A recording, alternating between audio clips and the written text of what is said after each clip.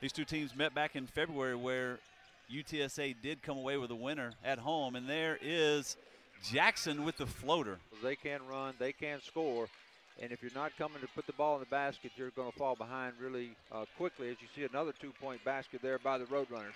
He's in his 94th consecutive start as a Roadrunner.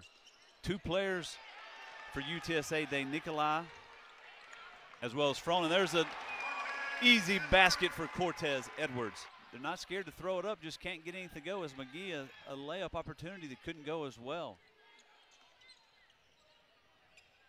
Deep three-point basket right there by Javon Jackson. First 3 games of the season due to a ACL injury from last year, as Griffin gets inside the paint, shows that he can hit it from the top as well. Definitely Coach Doc Sadler is going to need him down the stretch. He averages about 10 points as he tries to get inside, and the shot is rejected by Bior. 8 seconds to go in the first half here. Let's see what the Golden Eagles do. Did a nice job working it out to Gabe Watson, as Gabe Watson hit the three-pointer at the buzzer. The two key players for the Roadrunners already with 3 personal fouls early in the second period. And there is Tyree Griffin weaving through the lane with the layup. His face right there as he helped lead his ball club down, as Larry mentioned, several passes. As there's a nice pass from Tyree Griffin inside to Tim Rowe. Occurring. And so you see them dropping back in the zone. Let's see what the Golden Eagles do against the zone.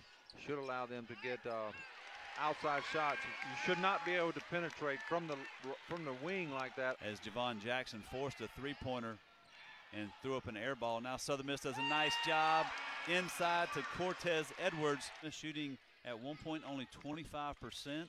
They came out red hot in the second half, hit their first 6 shots, as Cortez Edwards now with 20 points. UTSA is an excellent team that's going to continue to fight, as there's a turnover, and Kevin Holland's dunk attempt is rejected.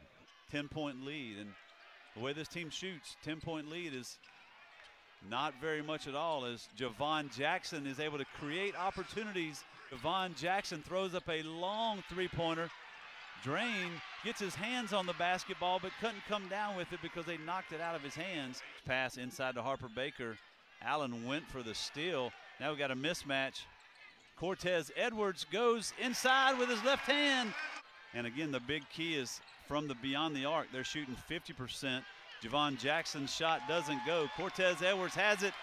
And this game is going to be in favor of, again, the home team.